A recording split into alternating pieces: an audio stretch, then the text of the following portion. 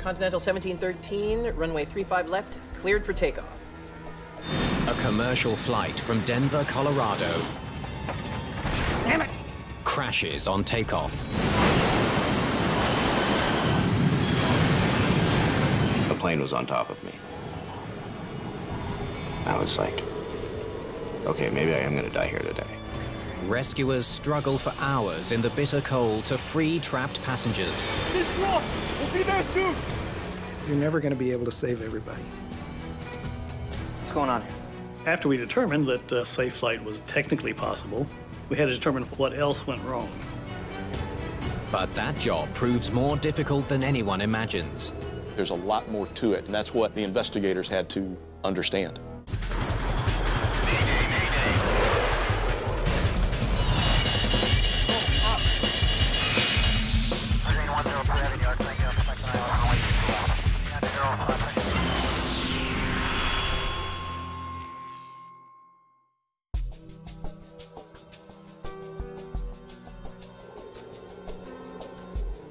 It's just past 2 in the afternoon in Denver, Colorado.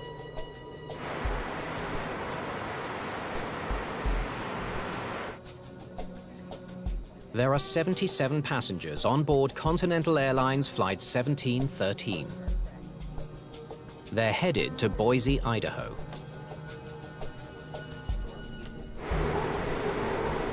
It's been snowing all morning. Controllers are busy trying to get a lineup of planes off the ground.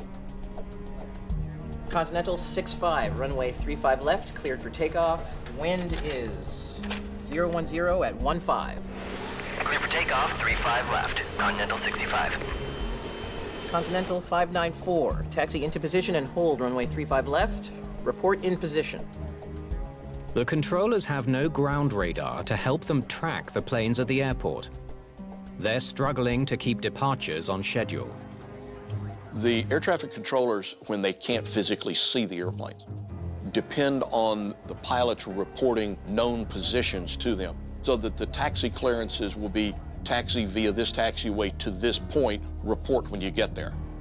They have to keep a mental image of where all the airplanes are without physically being able to see them. The pilots of Flight 1713 are waiting for their turn to get off the ground. The winter weather has already delayed them by nearly an hour and a half. Continental 594, tower. The captain is 43-year-old Frank Zvonek. He's been flying for Continental for almost 19 years. You might want to tell him we're number 1 here on the north side. Denver Tower, Continental 1713 is number 1, DC-9 for Continental. The first officer, Lee Brucher, has only been with the airline for a few months. The pilots are at the controls of a McDonnell Douglas DC-9, an extremely popular and economical short to medium haul airplane. The airlines could fly at several legs in a day, do it economically, do it reliably. Continental 875, taxi into position and hold. Continental 875, position and hold.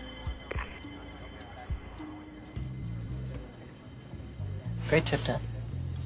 Thanks. It was fun, wasn't it? But it will be good to get back home. Among the passengers on the 2-hour flight to Boise are teenager Jason Kemper and his father. They're headed home. We're traveling from Nebraska, where our family farm is, back to Boise. I feel like we've been here forever. I know what you mean, buddy. I remember just sitting and waiting and waiting and waiting and being like, are we ever going to take off?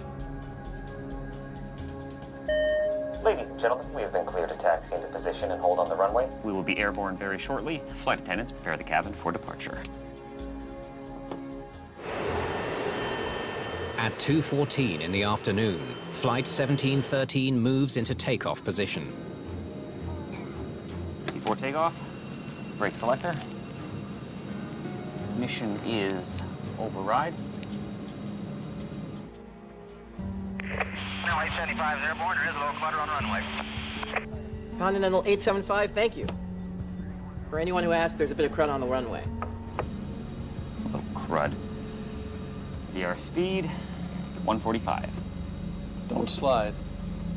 The pilots set their takeoff speed, 145 knots. When there's a contaminant on the runway, be it wet snow, dry snow, or slush, they all differently affect the acceleration and the stopping capability of the airplane. Continental 1713 is in position. All right, thank you. Got the brakes on, you've got the airplane. Okay. First Officer Brucher will pilot the plane during the takeoff from Denver. Continental 1713. Runway 35 left, cleared for takeoff. Continental 1713 cleared for takeoff. Lights on.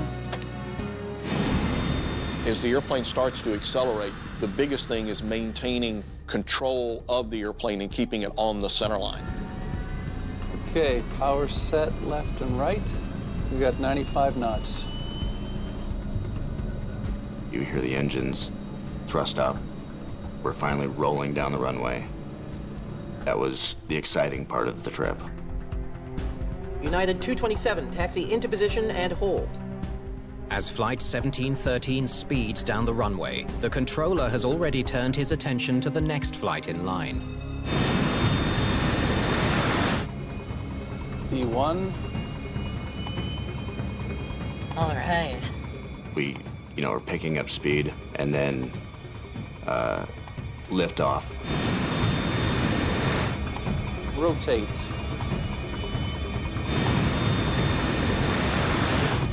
Positive rate. Damn it. The plane is barely off the ground, but there are signs of serious trouble. What's happening? Don't worry, Jason. We lifted off the ground and then there was a sharp bank. A very short time later, it banked back the other direction. I was just like, what's going on?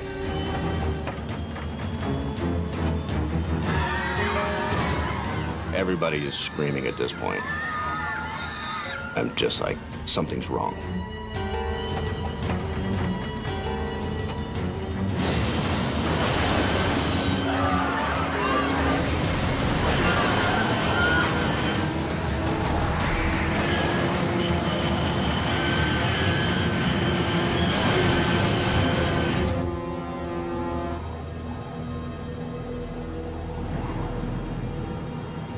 In the tower, controllers have no idea that anything is wrong.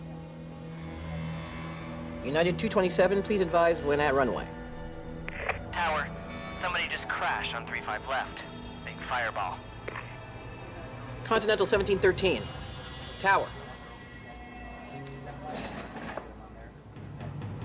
Emergency. All fire and rescue to 35 left. We think we had a crash at DC-9.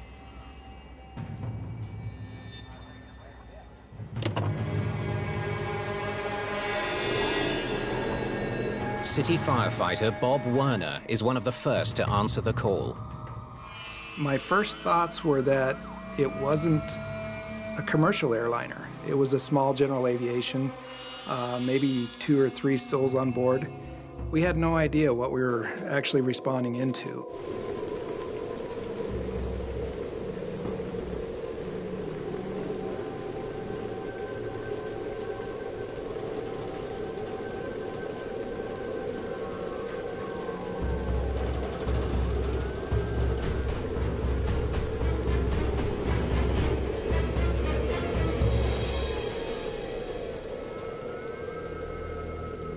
A plane was on top of me. There was just, fuselage and scrap metal and broken up pieces all around me.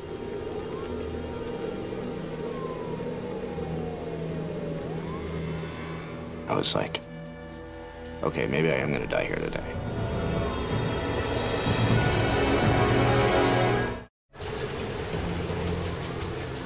Darkness has fallen over the Denver crash site of Continental 1713.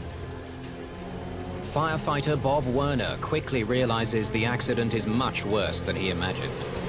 When I looked and saw Continental written upside down on the side of the plane, my plans changed immediately. Of the 82 people on board, more than half are still alive. But many of the survivors, like Jason Kemper, are trapped in the twisted wreckage. I remember it being very, very, very cold. To my left was a woman, and she was hysterical. She was, I'm not gonna make it to Thanksgiving. We've got to cut away some of this fuselage.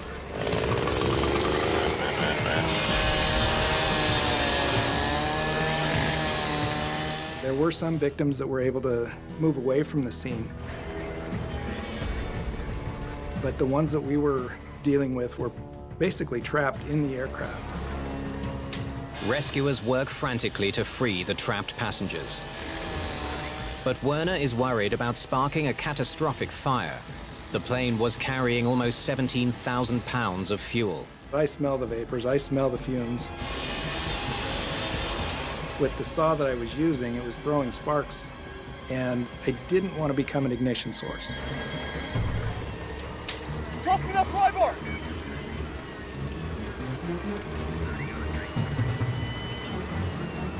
Bob Werner struggles for 5.5 hours straight, working to save lives. This rock! We'll be there soon! You're cutting things and they're not moving, and you're thinking, uh-oh, what do I do now? So we just had to chip away a little bit at a time. That 5.5 hours seemed to fly by. Finally, after hours spent trapped in the bitter cold, Jason Kemper is freed from the wreckage.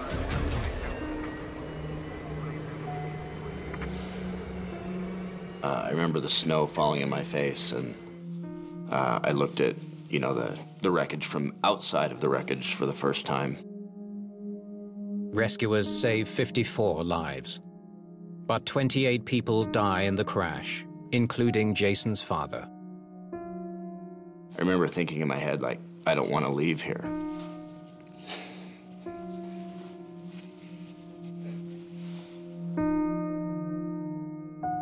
It's the worst accident ever at Stapleton International Airport. We do what we can, and we work as quickly and effectively as possible, but you're never going to be able to save everybody.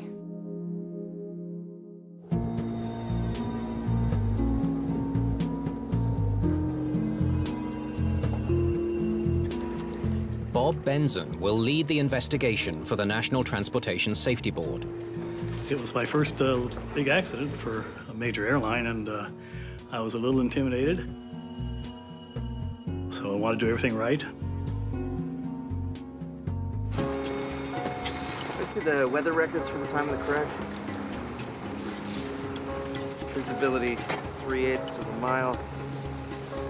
Moderate snow and fog. Not the best conditions for flying, that's for sure. I want to know about the runway conditions and the de-icing protocols. It was snowing at the time of the accident. It was below freezing, and these aren't ideal conditions for aviation operation. But then again, we couldn't focus on that immediately because other aircraft were taking off and landing routinely.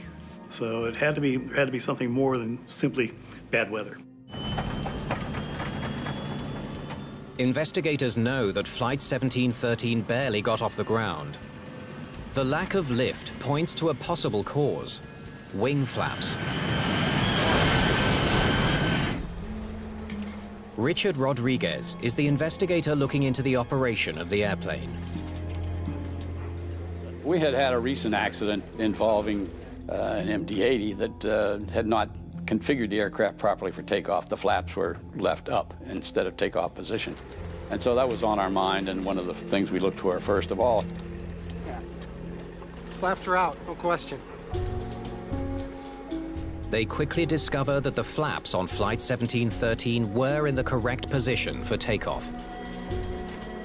The flaps were down when we got there, so that indicated that they had set it properly. Investigators will need help from the plane's 2 black boxes if they hope to crack this case. Luckily, they're both found intact. Cockpit voice recorders record more than just the voices in the cockpit. We can determine an engine rotation speed. We can hear switches being thrown, oral warnings that the aircraft gives off, buzzers or noises and things like that. What clues do the Flight 1713 recorders hold? Investigators won't know until NTSB technicians get a chance to analyze them. While investigators wait for the black box data, they hope to learn more about Flight 1713 from the controller on duty at the time of the accident. Okay, let's take it from the top. Look, first I heard from them, they were already at the runway. I mean, it kind of took me by surprise, actually.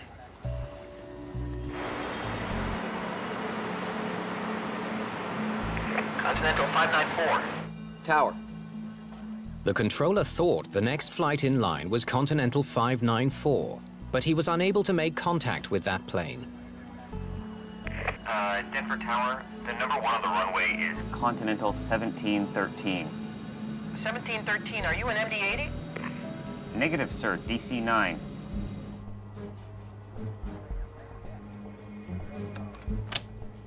I don't know how 1713 got there, but there he is.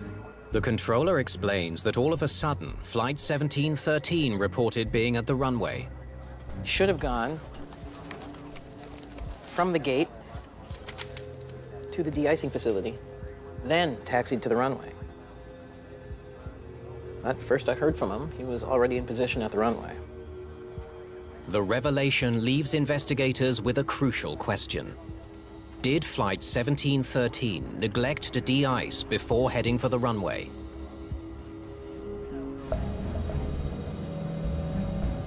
Ice on the surface of a wing can be deadly. It can disrupt the wing's ability to produce lift, leading to an aerodynamic stall. That's why in winter conditions, planes must be de-iced before every takeoff. For aerodynamic reasons, you don't want that any ice adhering. It distorts the airflow and has an adverse effect on lift or the airplane's ability to fly. Investigators check with the de-icing supervisor. So it's fully de-iced then out to the runway. His records show that Flight 1713 did de-ice before going to the runway. Investigators are no closer to understanding why the plane couldn't climb out safely.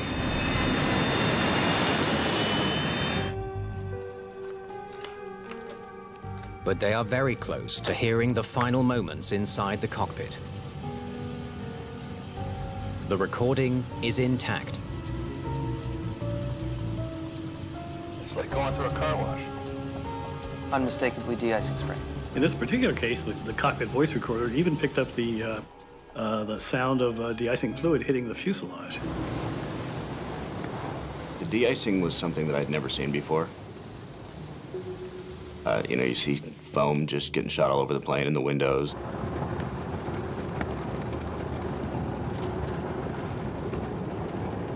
That's it. De-icing complete at 1:47. So we knew exactly when that de-icing procedure began and exactly when it stopped.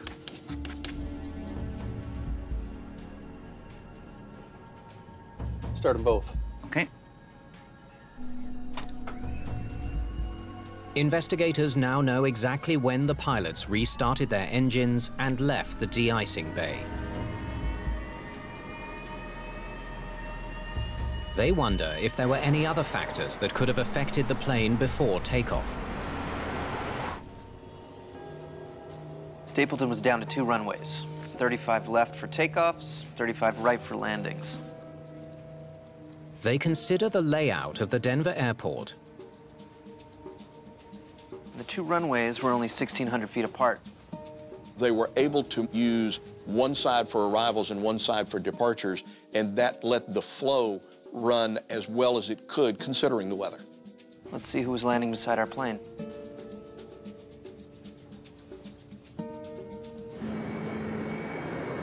Large airplanes can create dangerous wake vortices. Swirling winds coming off the wingtips can travel great distances. How far depends on the weight of the plane and the weather conditions. Investigators now wonder, did a powerful vortex from another plane upset Flight 1713 just as it was attempting to take off? Tower Continental 875 is in position. Yeah, it's going to be a few more minutes for the runway, guys. We are running them a bit tight to the right. Because the runways are so close together, controllers usually call for a 2-minute gap between each landing and takeoff. But on the day of the accident, there was so much traffic that the time between landings and takeoffs was sometimes as short as 1 minute. The last plane to land before the accident was this one, Delta Flight 367. 3 minutes before Flight 1713 was cleared for takeoff, a Delta Airlines 767 touched down on the neighboring runway. Continental 1713, runway 35 left, cleared for takeoff. Continental 1713. Cleared for takeoff. Was Flight 1713 allowed to take off too soon after the Delta flight's landing? A 767 weighing 300,000 pounds creates a wake vortex that can drift 1,700 feet to the side and linger for up to 3.5 minutes. Such a wake vortex could have disrupted Flight 1713's takeoff. Okay, let's start with the weights. Using flight records, investigators calculate the weight of the landing Delta plane. They factor in passengers, baggage, and fuel load, and come up with a number, 232,000 pounds. Tough to generate much of a vortex at that weight. What about the winds? A wake vortex will travel furthest when the atmosphere is calm and stable. Even mild winds can help dissipate wake vortices. Moderate snow, winds gusting to 17 knots. Based on the weather reports at Stapleton Airport, investigators calculate the distance a wake vortex could have traveled. There's no way a vortex traveled 1,600 feet that day. In the end, when we took everything into consideration, wind speeds, wind direction, aircraft weights, et cetera, the wake vortex encounter simply could not have occurred. What doomed Continental Flight 1713 is still a mystery.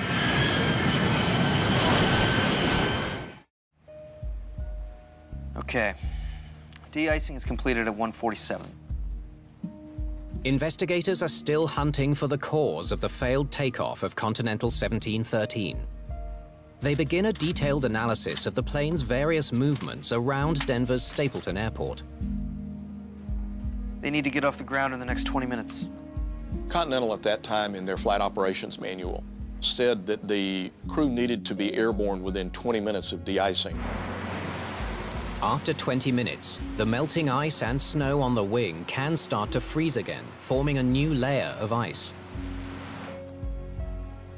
Let's see what happens. Did Flight 1713 get off the ground within the mandated 20 minutes? Before start? The CVR shows that it took the pilots 4 minutes to restart their engines. Hydraulics? Check. On high. So far, so good. Plenty of time to get to the runway and off the ground. Engine anti-ice is on. It takes the crew another 3 minutes to run the pre-taxi checklist. Go ahead and run the taxi. And they're on the move. 11 minutes after de-icing, Continental 1713 is taxiing towards the runway. Bug set, 145. It should only take about a minute to reach the runway from the de-icing bay. The de-icing array was as close as practical to the runway for obvious reasons. You want to de-ice and then take off as soon as possible. There are 2 flights ahead of them. Continental 1617, Continental 65. There are 8 minutes until the clock runs out. Flight 1713 should be able to get off the ground within the 20-minute deadline. Continental 1617, runway 35 left, cleared for takeoff. Okay. Continental 1617 is off. Continental 65 is up next. And they have 1 plane in front of them with 5 minutes left on the clock. This stuff just may not go anywhere. May hang in for a couple of days. Uh-huh. Clear for takeoff, 35 left. Continental 65. 18 minutes after leaving the de-icing bay, there are no more planes between Flight 1713 and the runway. The pilots expect to hear their number next. Continental 594. Taxi into position and hold runway 35 left. Report in position. Continental 594. What's going on here? For some reason, the controller isn't clearing Flight 1713 for takeoff. It was very, very confusing trying to figure out where several aircraft were on the ground at the same time. I mean, it was so complicated. And I ended up going to a toy store and buying a bunch of little plastic airplanes, getting a big map of the airport, and we were pushing these little plastic planes around just so we could get a handle on where everybody was. They check the flight records of 594 to determine its position at the time. Continental 594 is an MD-80, back at the de-ice bay. So why is the tower trying to get him on the runway? Can anybody see an MD-80 going into position out there? The controller seems to have lost track of the planes in line for the runway. You might want to tell them we're number one here on the north side. The crew of Flight 1713 tries to clear up the confusion. Denver Tower, Continental 1713 is number 1, DC-9 for Continental. Closing in on the 20-minute limit, they report that they're next in line to take off. But the controller thinks the next plane in line is Flight 594. The controller thinks 1713 is Flight 594. But Flight 594 is back here being de-iced. He was in the de-icing pad, radio shut off, engine shut down, and wasn't even listening. Continental 875, can you get around an MD-80 for the runway? Continental 875, affirmative. Who's this now? He's moving planes around what he thinks is 594. The controller isn't getting an answer from what he believes is the next plane in line, Flight 594, so he starts moving planes around it. That confusion was in the part of the controller because he had 3 or 4 Continental aircraft he was talking to, and he didn't know where each of them was.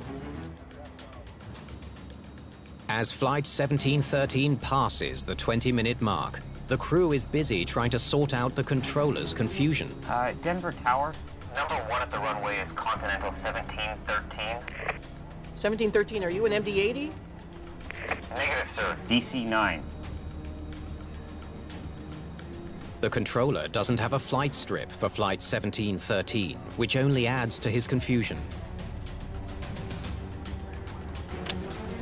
I don't know how 1713 got there, but there he is. All right, thank you. Okay, I think we've got him straightened out. We'll see. Then 875 takes off ahead of them.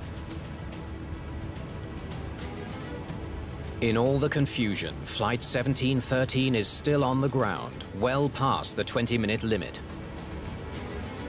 Continental 1713, runway 35 left, cleared for takeoff. The Continental 1713 cleared for takeoff. The DC-9 spent 27 minutes waiting in the snow. That's a pretty long time when you're having continuous precipitation at freezing temperatures.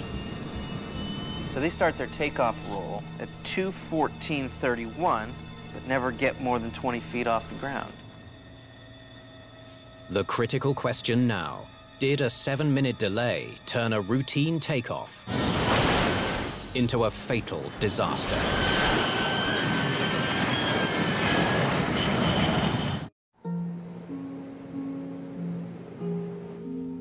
Investigators need to know how much snow could have accumulated on Flight 1713's wings after de-icing. Passengers say they saw patches of ice on the wings while they were waiting to take off.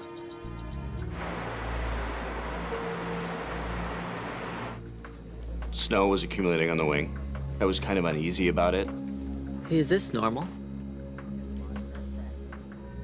I'm sure the pilots know what they're doing. You trust your father and the people that are running a plane.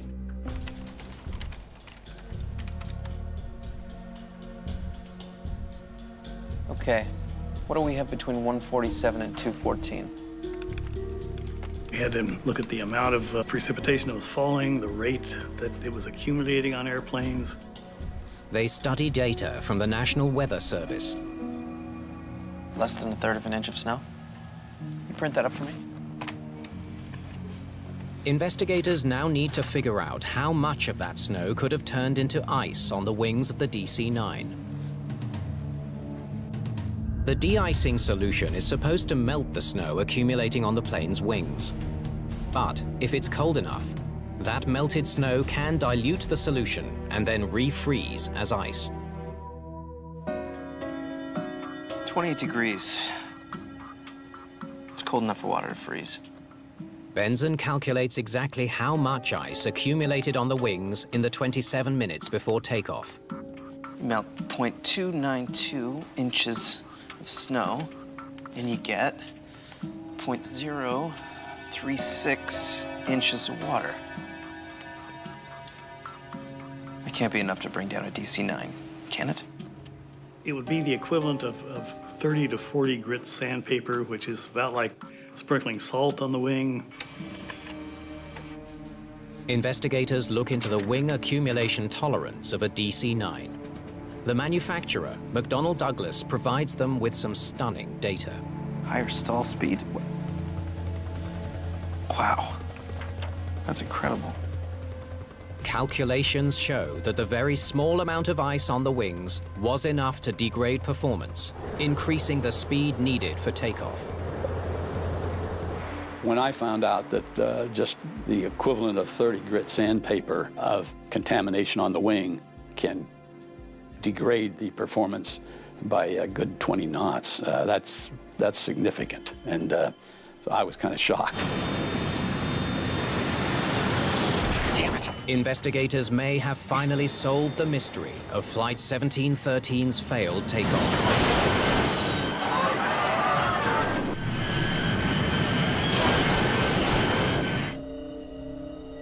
They turn to the flight data, looking for confirmation that ice contamination caused a fatal stall. Wait a minute. Look at this. But right away, they spot something that suggests there is more to it than just ice. The plane sped past the target takeoff speed of 145 knots. They kept accelerating to 165 right before the crash.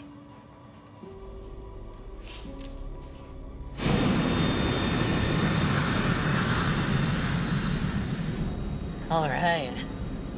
The data shows the plane did reach a speed where it could have overcome the loss of performance caused by icing. That's close, but it looks like they could have climbed out. We determined that even with the contamination and the type of aircraft, et cetera, flown correctly, the aircraft probably would have been able to get off the ground and fly away safely. So icing was a factor, but not the only one. After we determined that a safe flight was technically possible, we had to determine what happened. What else went wrong? Show me the angle of attack. And what is going on here? Investigators are intrigued by the plane's pitch-up attitude on takeoff. To keep drag to a minimum, airliners normally take off at a shallow angle of about 5 or 6 degrees. When you get to the flying speed where you pull back on the yoke and the nose starts to rise, you want to do that somewhat gently to let the wing start producing lift and make that transition in a smooth way. Data reveals that Flight 1713 pitched up steeply at twice the normal rate. E1, rotate. The problem is that then you create a large amount of drag, and if there's any contamination on the wing, you drive the airplane into a stalled condition right as it breaks ground, which is in fact what occurred here. Positive rate. Damn it.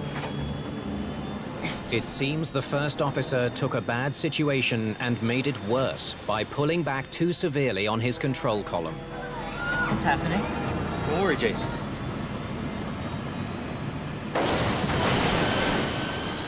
How a trained pilot could make such a lethal mistake is the next important question. Once we determined that the rotation rate and the degrees that the aircraft attained very quickly on rotation were so high, we needed to try to figure out why.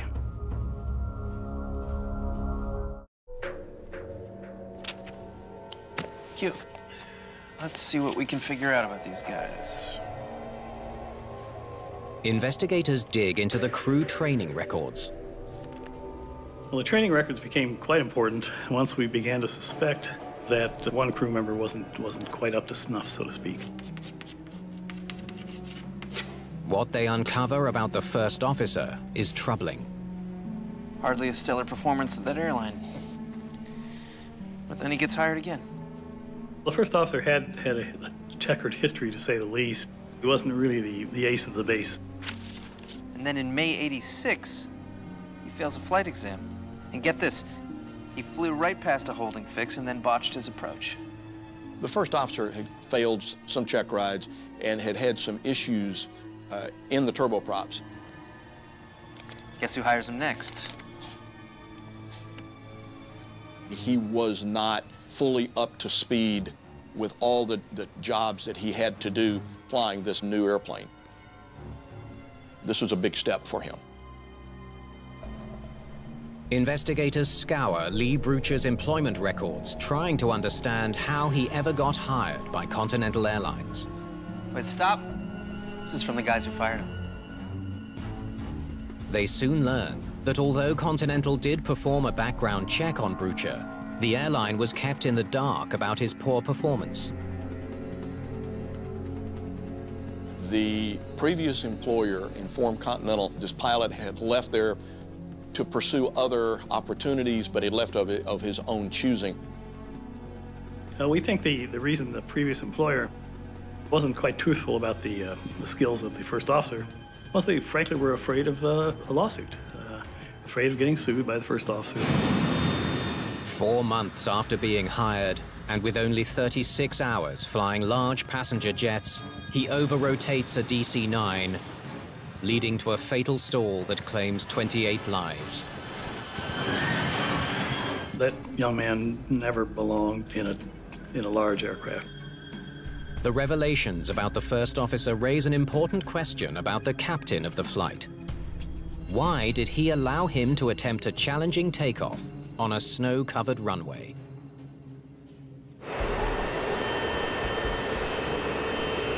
You've got the airplane. Okay.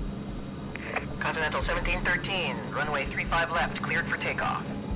Cleared for takeoff, Continental 1713. Investigators learned that Frank Zvonek had been with the airline for almost 19 years, but he'd only been a captain for less than a month. To make matters worse, the two pilots had never flown together before, and neither one had ever flown a DC-9 in icing conditions. It was just a bad combination from the get-go. No real check and balance there. The weather was very poor. The captain was really in error to let the first officer make that takeoff. Investigators conclude the inexperienced captain was ill-prepared for what came next. B1. Rotate. Positive rate. Damn it. Captain Zvonek does nothing to counteract his first officer's catastrophic actions. The combination of a new captain, a rookie first officer, and a thin layer of ice proves lethal. Had the rotation rate been at the normal or even slightly below rate, it is quite likely that the airplane would have accelerated normally, produced lift normally, and that the takeoff would have proceeded normally.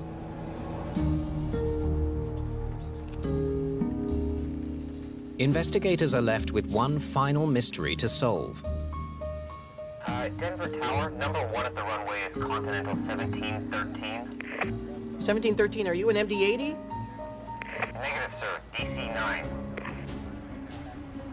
The delay in getting Flight 1713 off the ground was a critical factor in the crash. Why didn't the controller know there was a DC-9 waiting at the foot of the runway?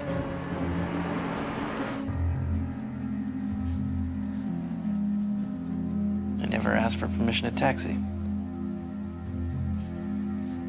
Continental 1713 at Delta 18, going to Boise. Continental 1713, clear to Boise. Okay, ready to push. Investigators discover that the pilots began taxiing to the de-ice bay without proper clearance, creating confusion for the controllers. From that point on, no one had a clear picture of the plane's whereabouts. The fact that the accident aircraft 1713 was taxiing around almost at will with no true idea of where he was going, he wasn't telling people where he was, that's a very serious thing. I mean, they could have overcome a couple of these, but combined, they didn't have a chance. In the end, we actually had to have two major reasons to make the accident occur. If you take one away, the icing, then the rapid rotation wouldn't have mattered too much at all. If you take away the rapid rotation, then the icing wouldn't have mattered much at all. So you had to have both to have this accident. The NTSB recommends strict new guidelines for the de-icing of DC-9 airplanes.